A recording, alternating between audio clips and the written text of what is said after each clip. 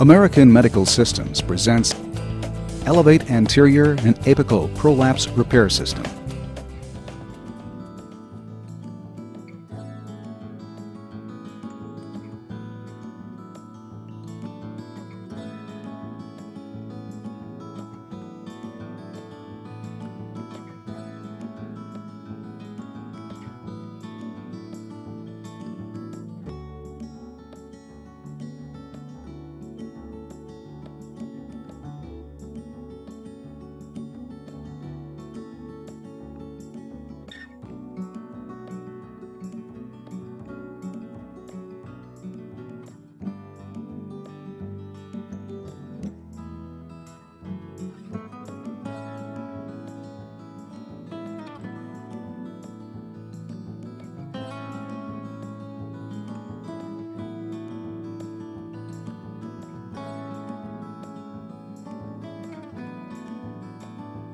Anterior wall incisions.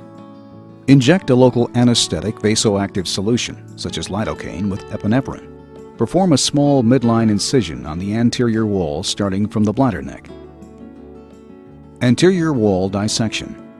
Dissect underneath the pubocervical fascia utilizing a full-thickness dissection technique up to the level of the apex. Utilize blunt dissection to maintain dissection in the same plane. Dissect toward ischial spine and palpate with index finger bilaterally. Clearing the sacrospinous ligament. Sweep medially, approximately 2 centimeters from the ischial spine along the sacrospinous ligament.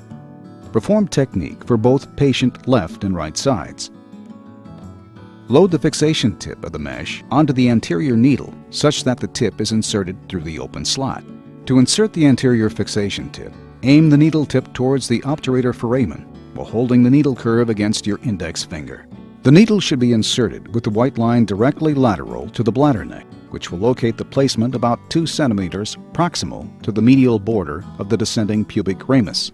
Continue to advance the needle and fixation tip till the obturator internus muscle is penetrated and the center marking of the mesh is aligned with the vaginal incision. This technique should be performed for both patients' sides. Affix the center of the mesh to the bladder neck with sutures. Trim the apical graft to the desired length and according to the patient's individual anatomy. Place sutures at the apex and leaving the ends for later attachment to the graft.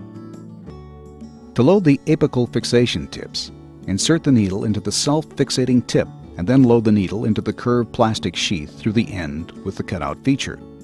Slide the sheath down until a click is heard. When loading the fixating tip, make sure it mates to the needle tip so that the tines are always in a vertical orientation.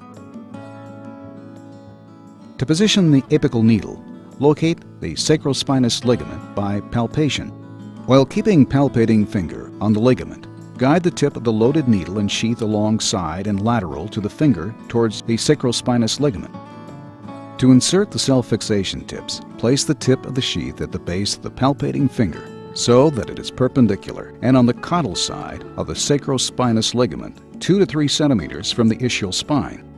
Press the release mechanism on the handle with your index finger, and while keeping it pressed, drive the needle and self-fixating tip into the ligament.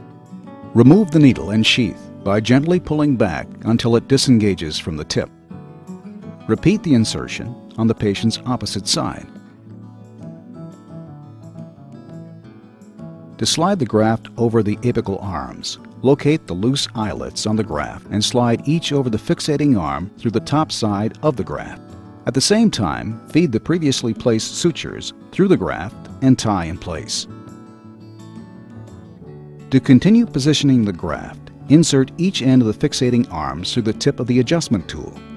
You may slide the adjustment tool down towards the pelvic cavity in short increments on each patient's side until the desired position is obtained.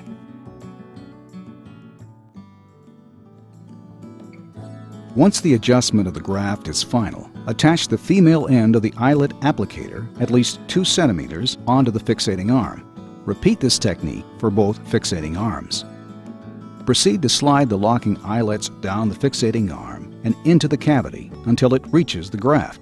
Palpate to verify that the locking eyelets rest upon the surface of the loose eyelets. To trim the fixating arms, be sure to cut a length at least 1 centimeter, extending past the locking eyelet.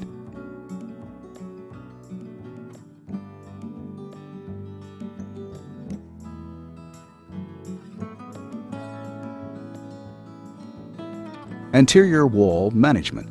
Minimize trimming of excess vaginal mucosa. Close vaginal incision with your choice of suture. Insert vaginal packing.